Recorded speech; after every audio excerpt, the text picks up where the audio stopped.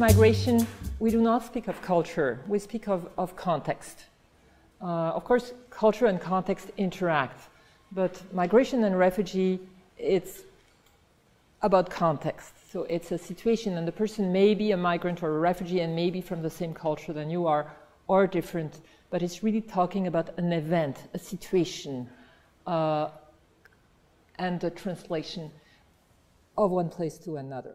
So this is a kind of a drawing that when we do programming in school, that some migrant kids from Russia did. And it's a drawing about the princess frog. The princess, and I think we talked about that in the morning. So the princess frog has two skins. There's different versions of the myth, but the princess frog have two skins, and it's about losing her frog skin because the prince do not like her frog skin, and he burns the frog skin, which put the princess in danger of dying. And kids were addressing the double identity of migrant kids through this metaphor. What is interesting is that a lot of other kids in the class took back the metaphor of the princess frog to explain what they were going through. And as you can see, the king frog is saying to this very nice lady who may be from youth protection, saying to the lady who are bringing clothes for the baby frog. So the king frog is saying, the baby frog do not need your clothes. He already have a skin. He doesn't need you. He doesn't need this transformation that you're proposing. So what you could see is how for the kids this was a very powerful story, and they were telling their own issue with the double belonging, double and sometimes triple or multiple belonging, and how they were negotiating that in the host country. Now, in terms of just rapidly, and I will not use this for the challenge of globalization, I wanted to touch the first 2 points. So what are the prevailing premises underlying the literature on migration? I use the door of children, and we'll see how this applies also for adults. And what about the new paradigms in the literature? And refugee children, are they overall really an at-risk group? That's true of refugee in general too. And how can we think the literature in another way again?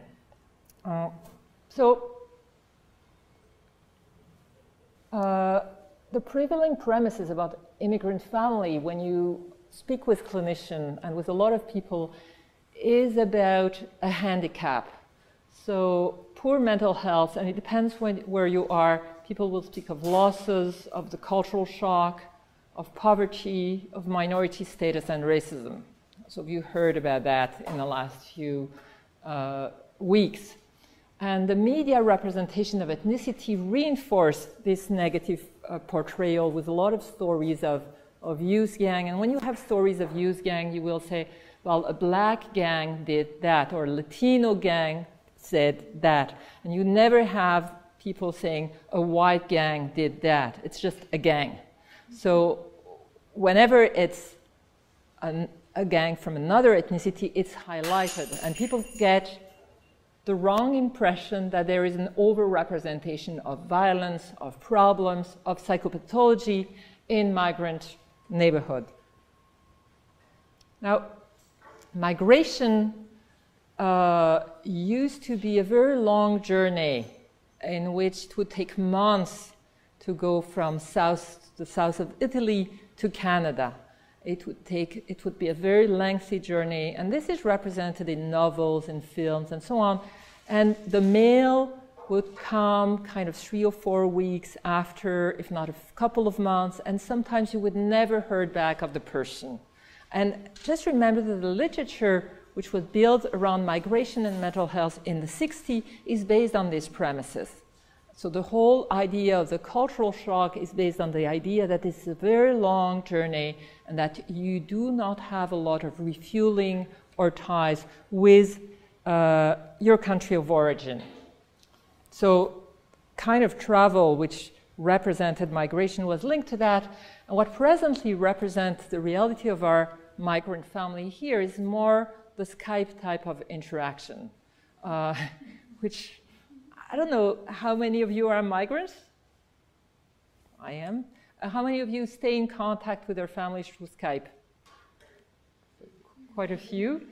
And so refugees who come from all over the world or migrants are refueling with their family. And of course, for kids, it's very important because then they do not, you cannot say they've lost their grandparents, they've lost their extended family, because they're in constant refueling, being in touch, talking about daily issues, small talks, and so on. So you can see it as a plus, in a sense that the migrants haven't lost the extended family or necessarily lost the extended family. It's also a minus. You don't escape your family anymore as easily. You know, it was our friend from Somalia is not there. It was particularly true in the Somali community in Montreal.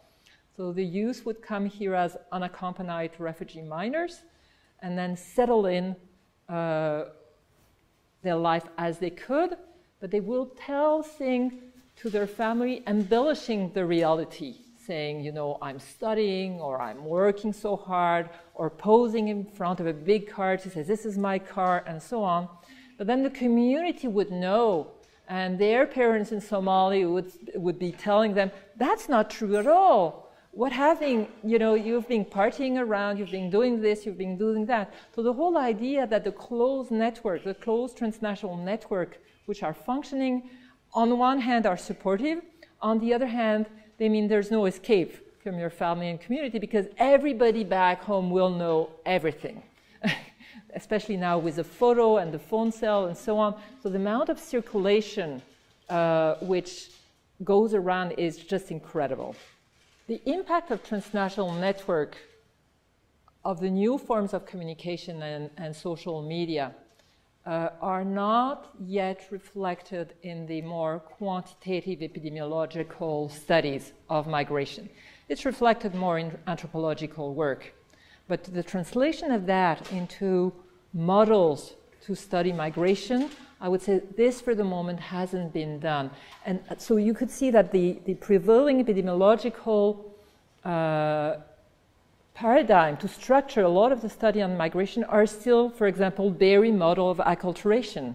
Well, Berry model of acculturation having in some way refined a bit to say, well, it's not necessarily unidimensional, it can involve various domains and so on.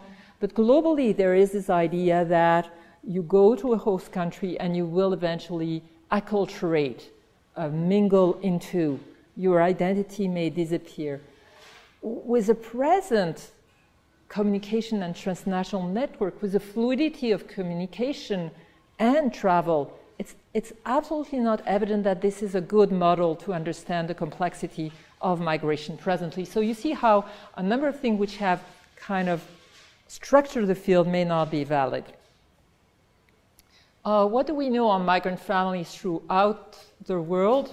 Well, first, there are a lot of migrants in the world. Most migrant families are likely to be poor, to live in overcrowded house compared to majorities. They're more likely than mainstream Western country to live with two parents, and they're more likely to live with large family units, so with a lot of siblings, which in fact is often protective, even if it's linked to more poverty, and we will see. Now, there is not a unique health outcome for migrants or refugees. You have a considerable diversity of health outcome. And the whole thing is what pushes you in one direction or in another is what is important.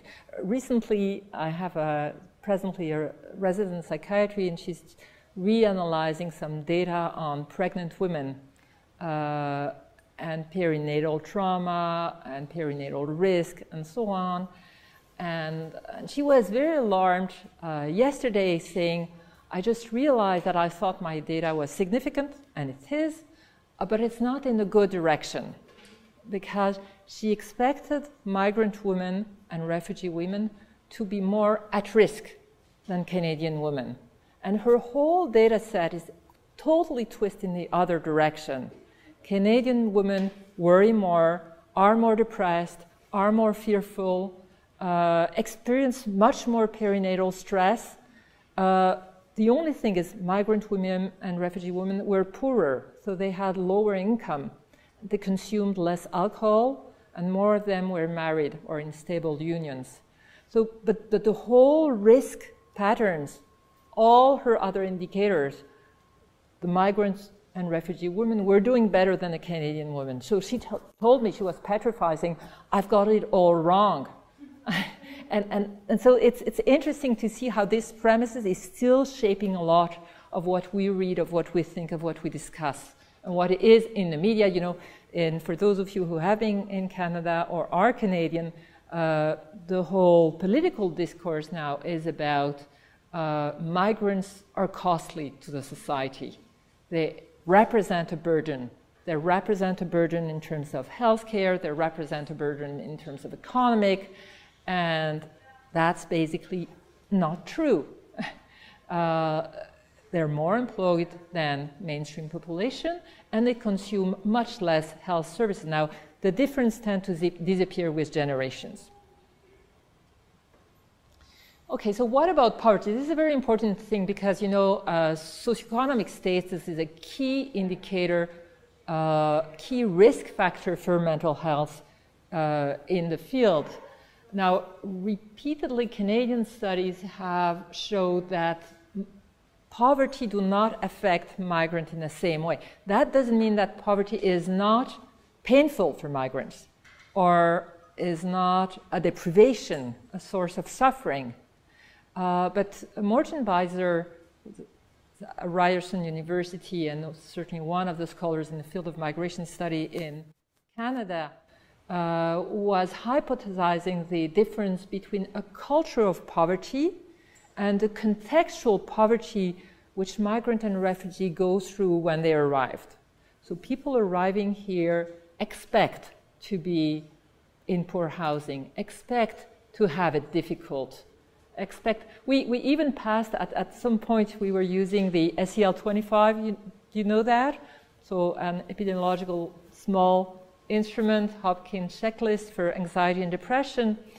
And when we made an analysis on a cohort of migrants here, when we made an analysis item by item, we discovered that one of the items which was considered to be a depressive item, everything requires an effort, was largely endorsed by 85 or 90% of migrants. So these were not people who were depressed.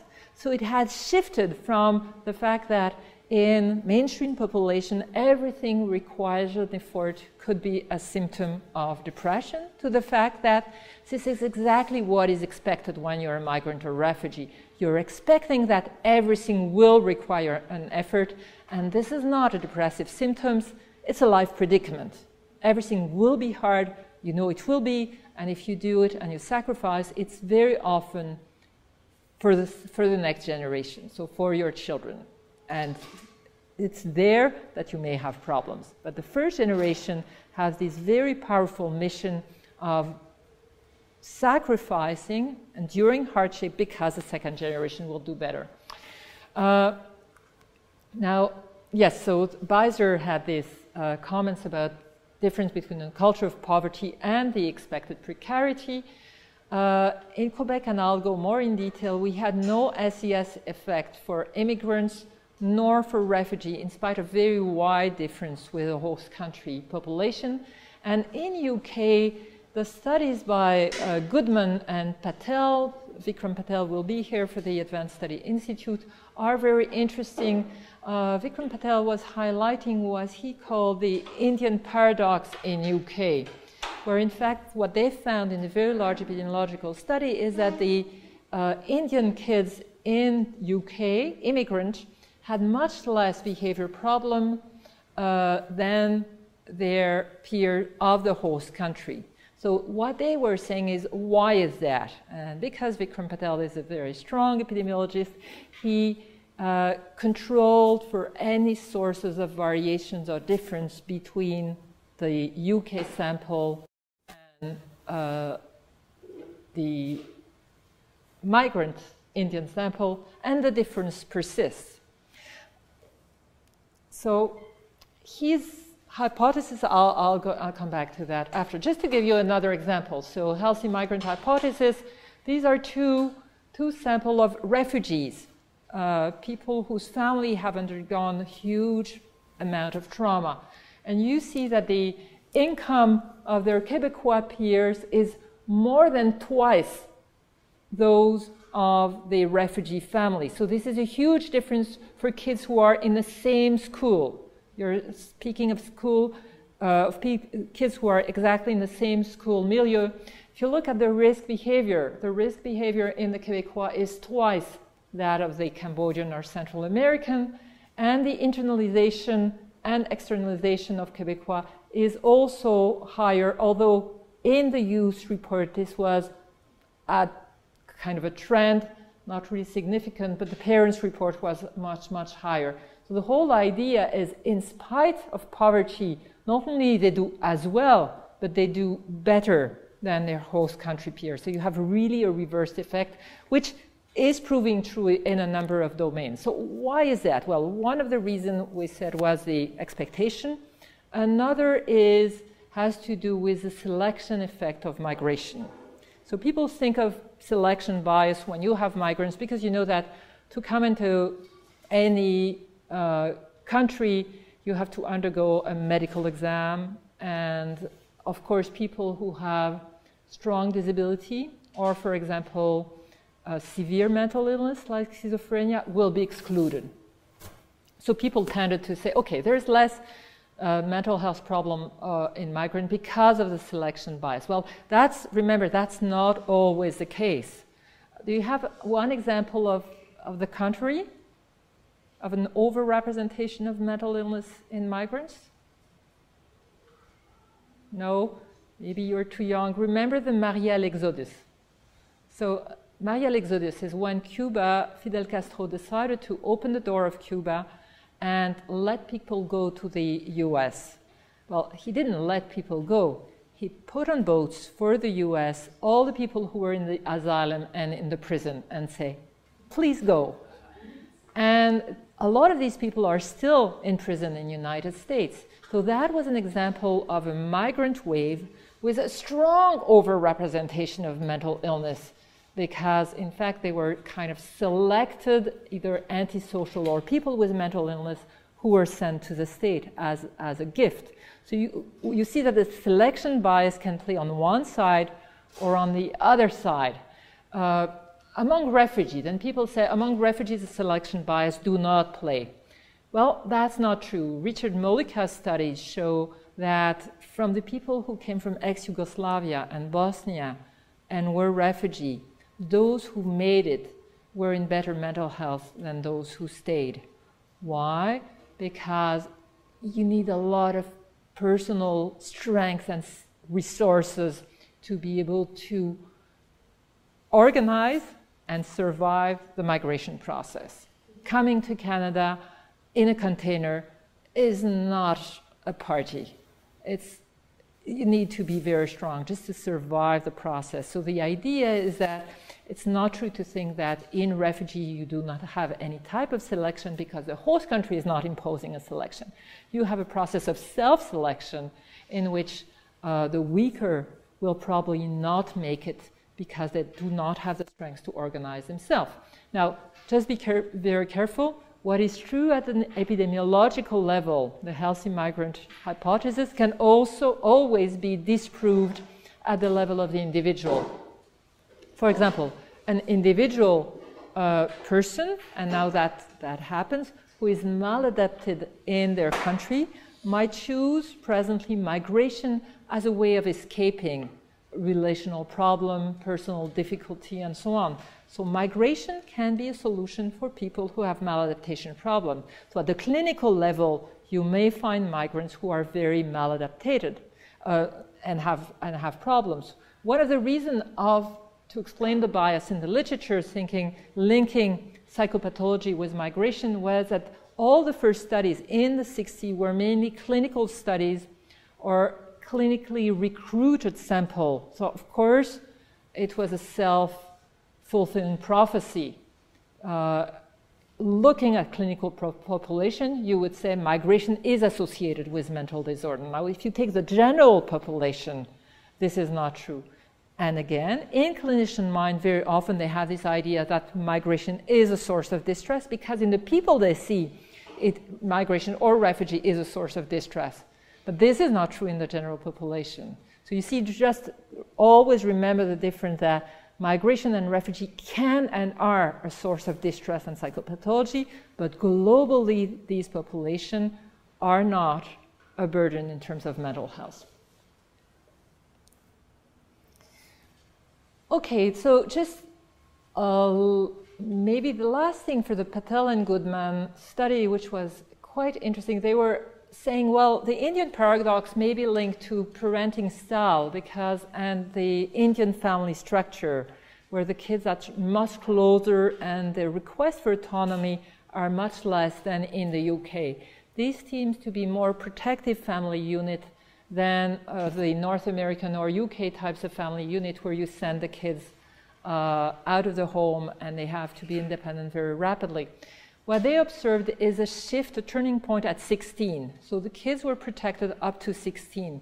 It seems that after 16, the requirement of an individually centered society became a burden for those kids. So after 16, from 16 to 25, then they were doing worse than their UK peers.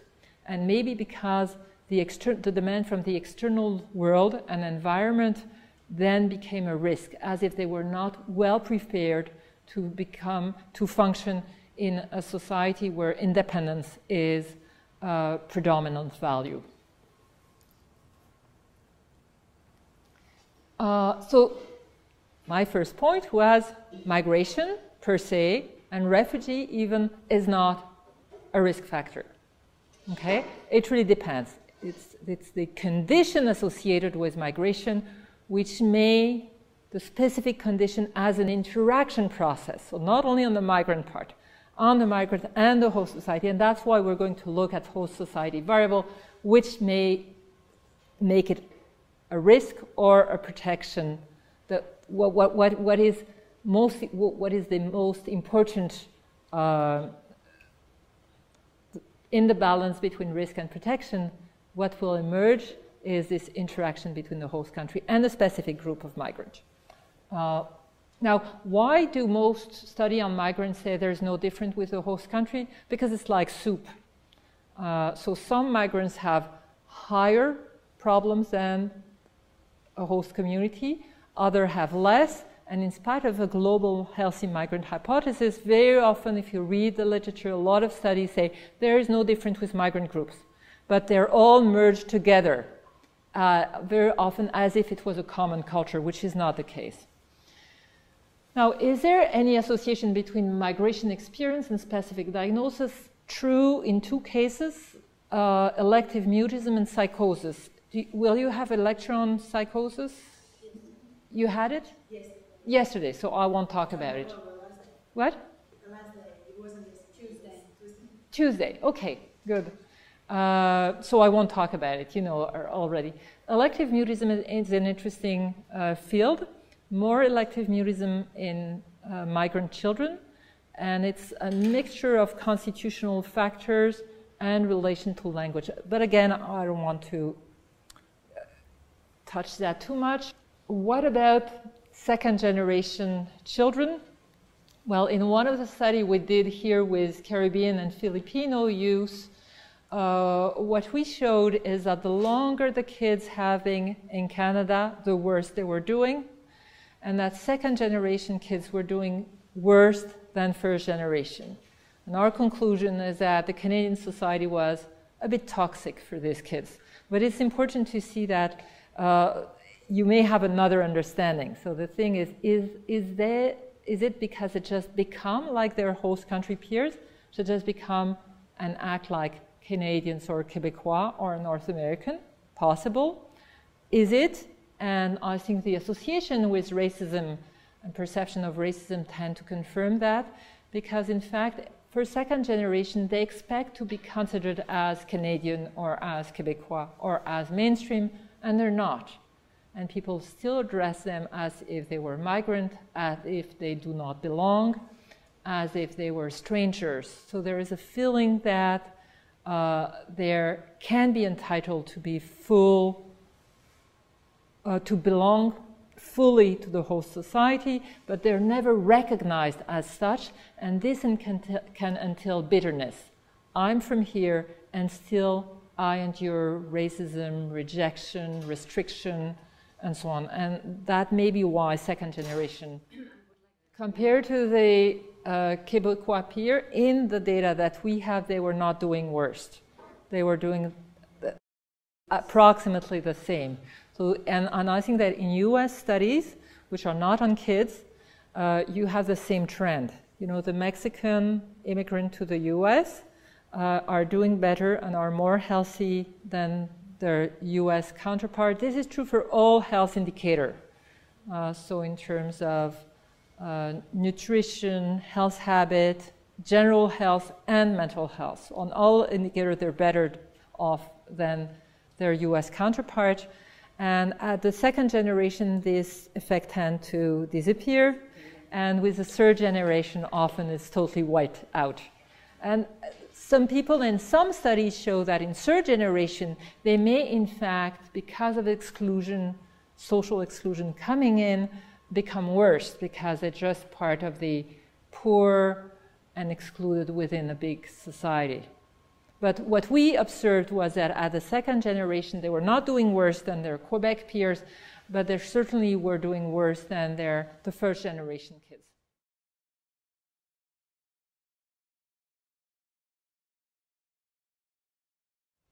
Yes, of course. Well, in the Caribbean Filipino studies, both groups were considered visible. We didn't have, I would say, European group who would have been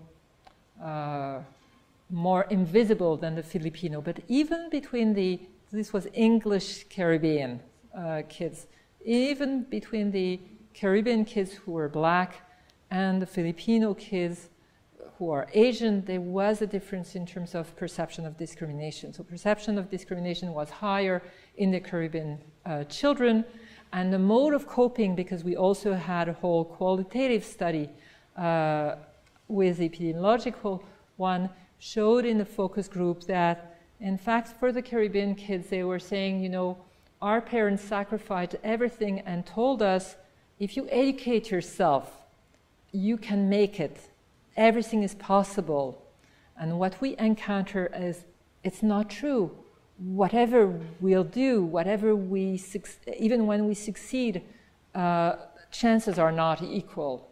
And I would say that in the Filipino community, this was not the discourse. The discourse was rather, we came here, our mother were domestic, this is very hard, we do live and endure some discrimination, but we can overcome that, and there is a place for us. So you see how, depending on the skin color, the expectation that their dream of succeeding can really happen is different. And I think that that made a big difference between both groups. Refugee children, so considered as a high-risk group. And again, the clinical premises largely stem from clinical studies of war trauma, post-World War II experiences, and what Kleiman says, a collective gaze on the helpless other. I don't know, have you read the book Social Suffering? 97, it's already an old book. This is a fabulous chapter by Kleiman and his wife on this photo. This photo, which is a Pulitzer Prize. And you know what they are saying is, okay, this is a terrible reality of disnutrition, and you can feel the hurt when you look at the photo. And what makes it worse is the vulture just right aside. But it's a construction of the photographer, because this was taken in a food line, which means the parents are just aside. You know, the kid is not alone. It's terrible. He probably will die, but he's not alone. The construction of him alone and helpless is a construction of the photographer. And it may be in part the distress of the photographer and the distress of the society of the photographer. So what he's saying, it's both the distress of our society and the power that we don't want to relinquish. So if we construct the other as helpless, we keep the power. We remain hegemonic, helping the helpless other. But it also speaks of our pain and distress, which is projected onto the other. And he went on explaining that the photographer of this, who won the prize, did suicide a few years after. So what they were saying is really that stories are, it's kind of pile of story. Whose story is it? It is a story of this poor child. It's a terrible story. It's a partial story because it doesn't speak of the child's family and community who are surrounding him and are excluded. It's also the story of the photographer, but it's also our story of relation to the rest of the world. So you see the whole idea of how do we construct refugee? How do we construct the right to asylum? Why do we need a helpless other? And if you hear in the media now in Canada the discourse around refugee, those that we go pick and choose in the refugee camps are the real refugee. And we are really good and benevolent as Canadians. But those who come here by themselves and display some strength, some agency, are probably bogus refugee and criminal. So a good victim is a helpless victim. We're not at all out of Walt Disney, the good, the bad, and the helpless female, except that the helplessness is not necessarily distributed as a function of gender. The whole idea is who is the helplessness of the other serving, and how do we construct the image of refugee? How do we associate refugee with trauma?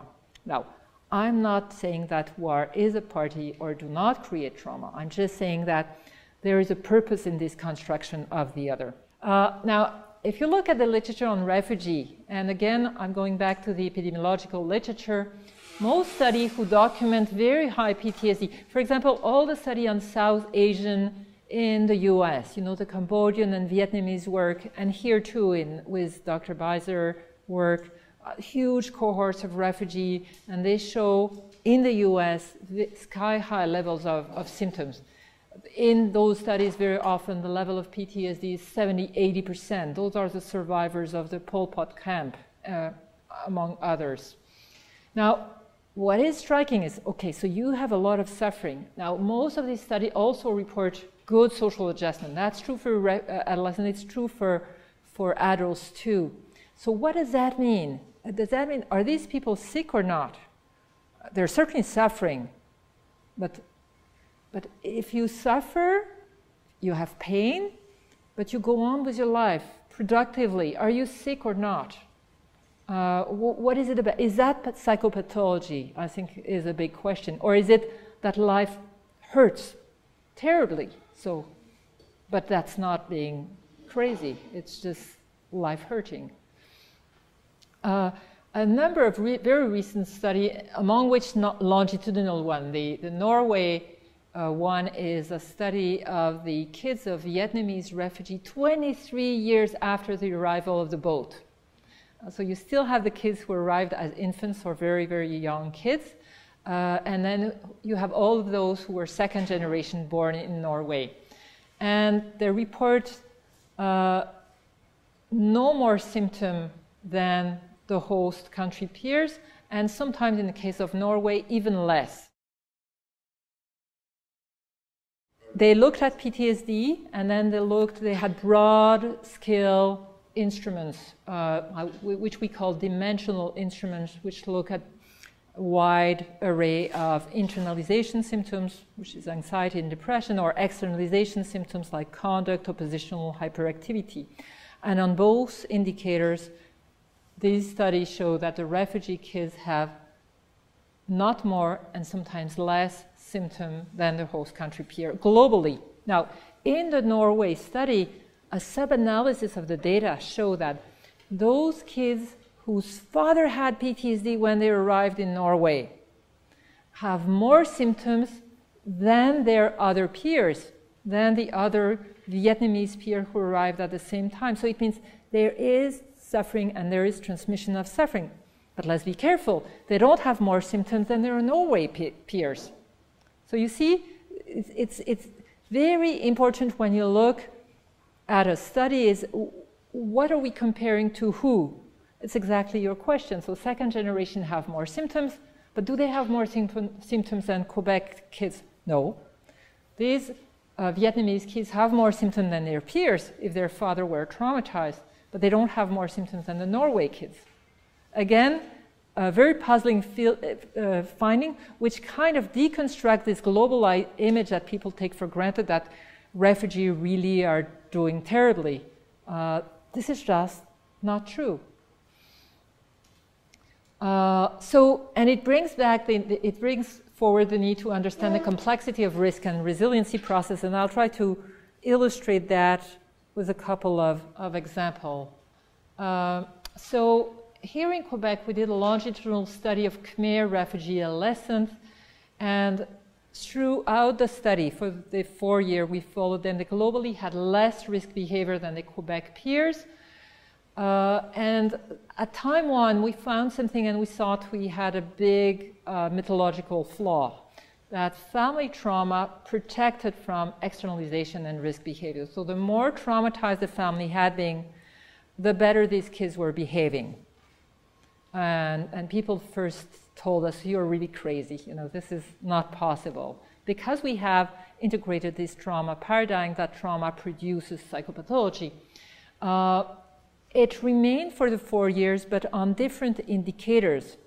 And this was very coherent. So they were performing better in terms of school, learning better, had less of this, less of that, and so on. So what you could see is over time, they were really a group which was doing better than the other. Does it mean that it doesn't hurt? It doesn't mean that. And I think we had two hypotheses coming from our key informants. The first one was the overcompensation hypothesis, is they had to succeed for those who died and were not buried properly. So this is not, you know, according to the Khmer Rouge, not only killed millions of people in Cambodia, they forbid that these people be buried according to the Buddhist ritual, which means that the spirit of these people were wandering, they were not well dead. And how can you honor and repair after? And I think that one of the things which was transmitted and is transmitted to the Khmer second generation after the Khmer genocide was you have to do well for all those who died this way.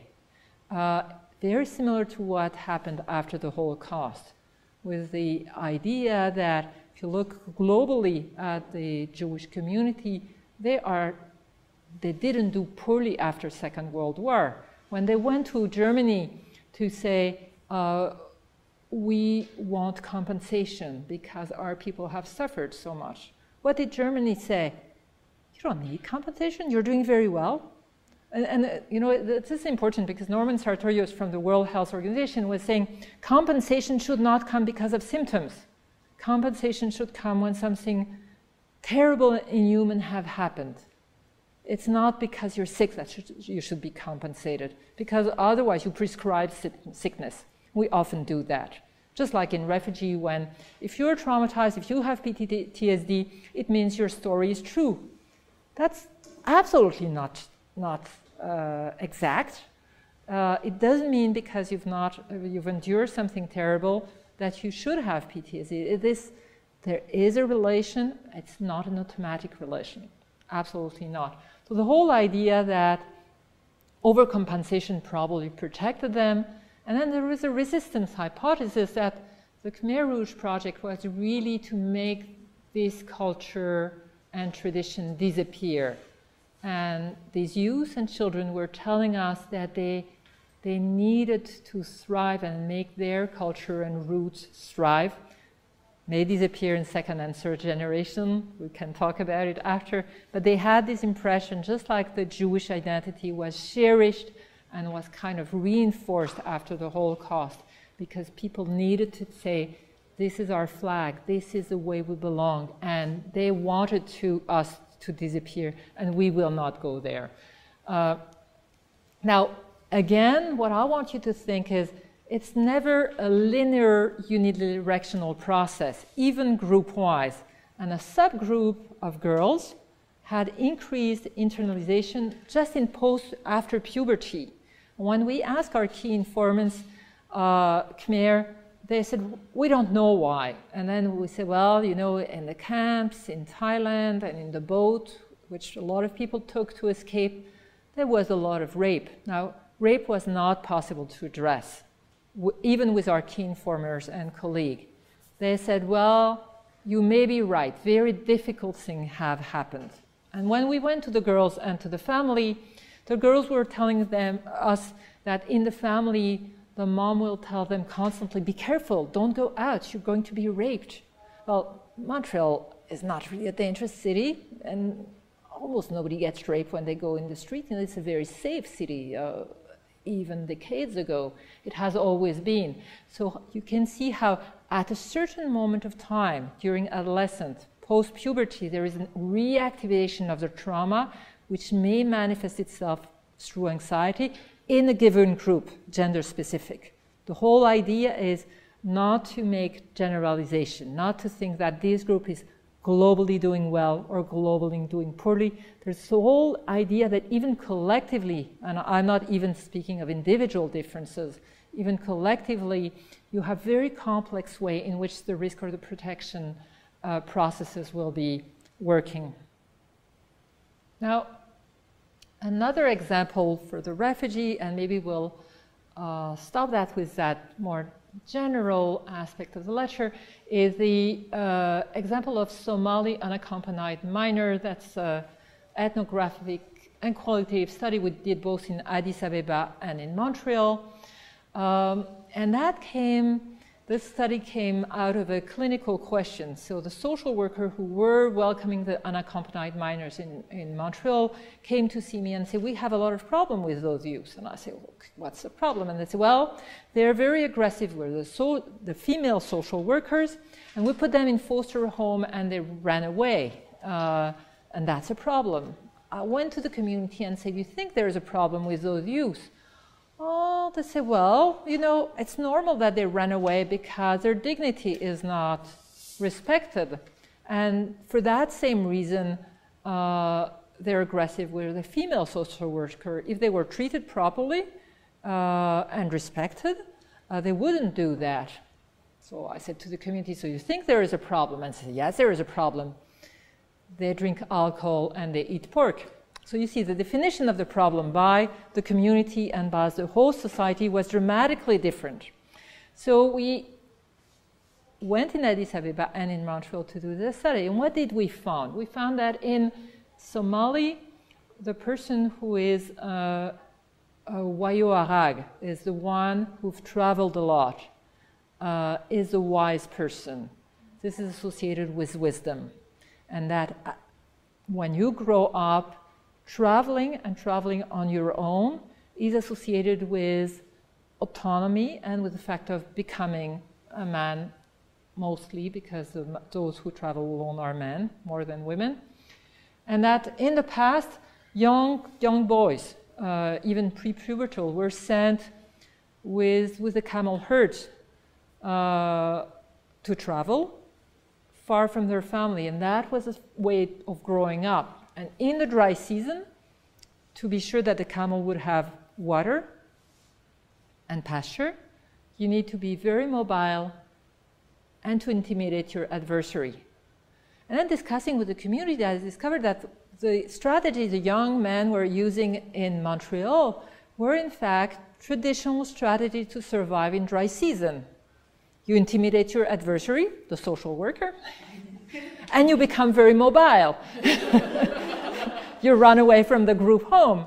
Some were absolutely expert and could move in between Montreal, Toronto, and Ottawa in a very nice way. So what you see is that this was not delinquency. This was using traditional strategy. Now, because this traditional strategy in the host country, in Canada, were considered as delinquency, they could put these young men into danger because they would be treated as delinquent. So you cannot condone and say, okay, this is cultural, thus it's good. Because in a Canadian surrounding, if you do those things, you'll have problems. So, but it's not like, it should not be interpreted, and the intervention is different from delinquency. They were just using strategy which to their community were considered acceptable. So the whole idea that resilience is collectively constructed around, in that case, the common dream of migration. So in Addis Ababa, they would have groups of youth who endlessly, evening after evening, would imagine their migration to Canada and recount a successful story. What did you tell them, and how did it happen, and so on, while chewing cat and so on. So really the idea of a common dream who supported the migration process and the mission. Now, again, always think a dream can always become dangerous. And some of them were talking to us about youth who, in that process, probably with the help of a shot, which is a stimulant and a bit hallucinogenic herb, developed psychosis. So there was some induced psychosis in the group. And then they would talk about the fact that these persons had fallen into their dream. So the whole idea, when is a migration dream supporting you, holding you in a process while you experiment adversity, holding you up to a success of your migration process, and when does it become too much, the dreamlike space, and when does it become a risk? Yeah, I'll help you.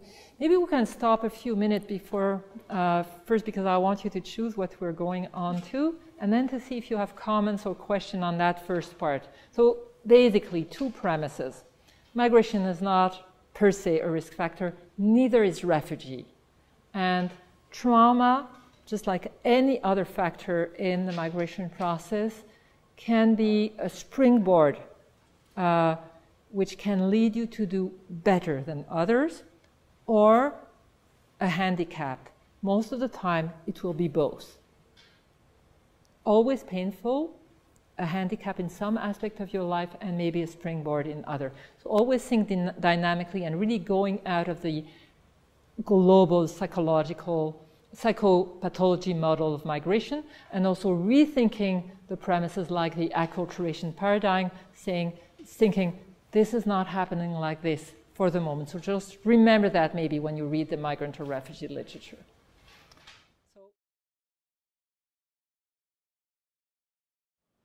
So it can be seen, and you're bringing it as a source of difficulty, complexity, challenge, and eventually problems.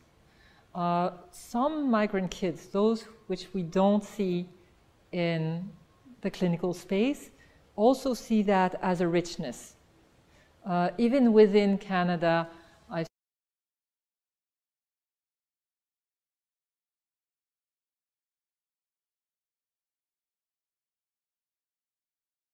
seen kids who said they were mixed Cree Inuit, and they said, you know, it's fabulous. I can see the world the Cree way and the Inuit way.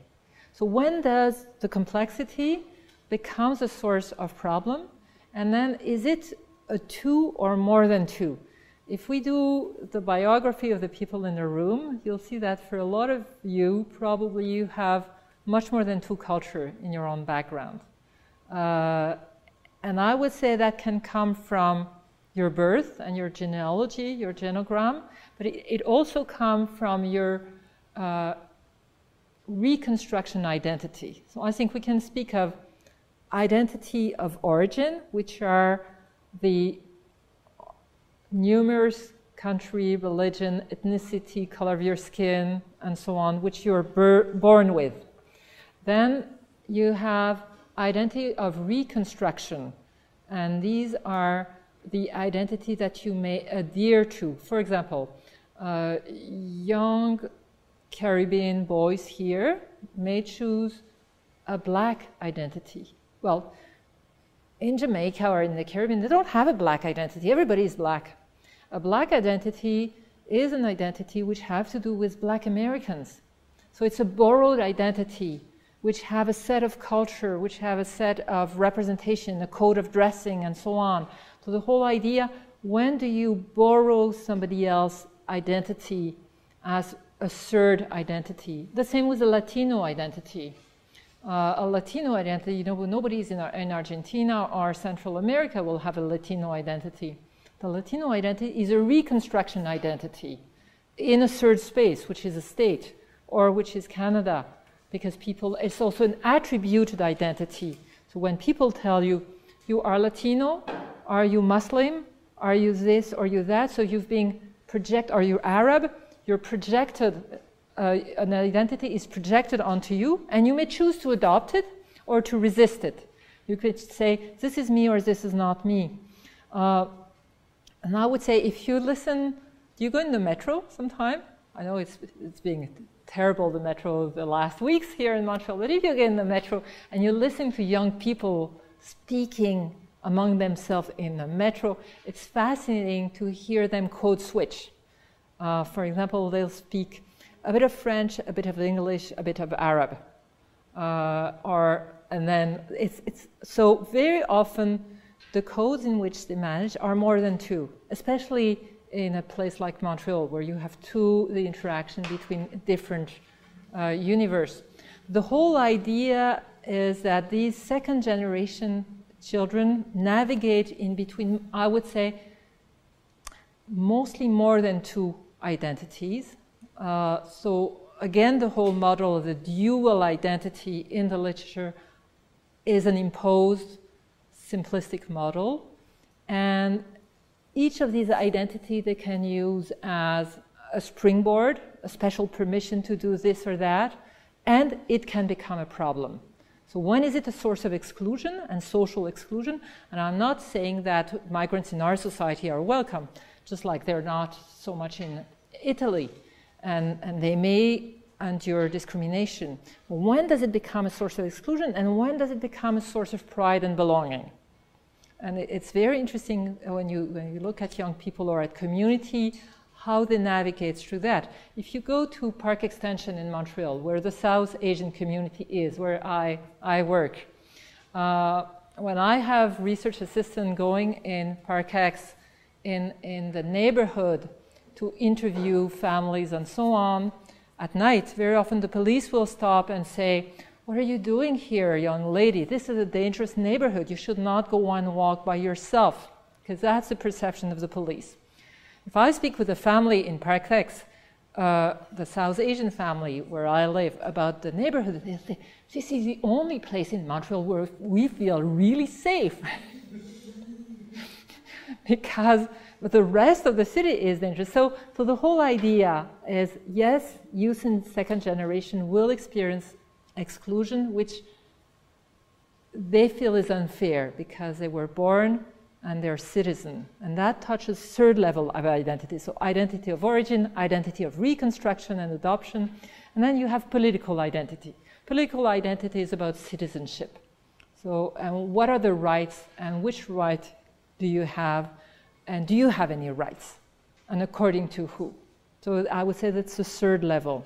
Because they're citizens, full, and they were born in the country, they're entitled to a certain range of rights, which very often they do not exceed to, because they are and still not. They belong and still are considered as stranger. And that is, as you said, a source of problem. But just think that in some second generation kids, and probably some of you are second generation or third generation kid, it will, your multiple belonging will foster typically an interest in transcultural psychiatry.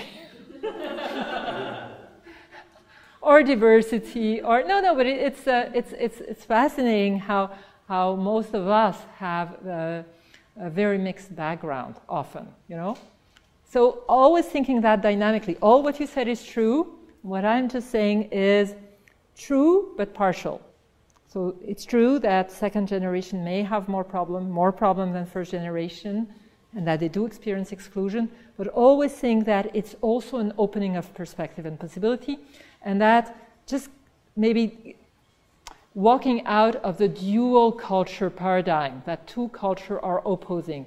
There may be two main cultures, but they're very often more than two cultures. Just think of the youth culture and the new social media. So the youth can belong to an Algerian culture, and to the Quebecois culture, and to the Canadian culture, which is a bit difficult. Very often the migrants don't know exactly what the Quebecois culture is and what the Canadian culture is and what the North American culture is. So you see, even that is blurred, I would say. But then they can belong to the youth culture through internet and video games and so on. And that's a whole other ball game. Facebook culture. No, but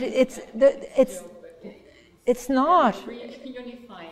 It's absolutely not. I have young patients who their group of belonging is their group of peers from China, Africa, Asia, and Latin America with who they play a specific game, and they feel they really belong there. They have a special name there, and this is a place in society where they're not excluded. But it's a transnational group of people with that never met face to face, but it would be foolish to say that these do not play a key role in their identity. It has a central role in their identity, and it can be very protective or very destructive. You know, my colleague, I had a colleague, Deogracia Bajilisha, who comes from Rwanda, and he was a wonderful storyteller. And he used to say, when we talked about trauma, he always told me the story of the goat. And the goat was pregnant, and she was expecting cubs. And she was very happy and saying, I will have a cub, and I will have a cub, and this is wonderful. But then she delivered 2 cubs. And that was dramatic because she was expecting 1.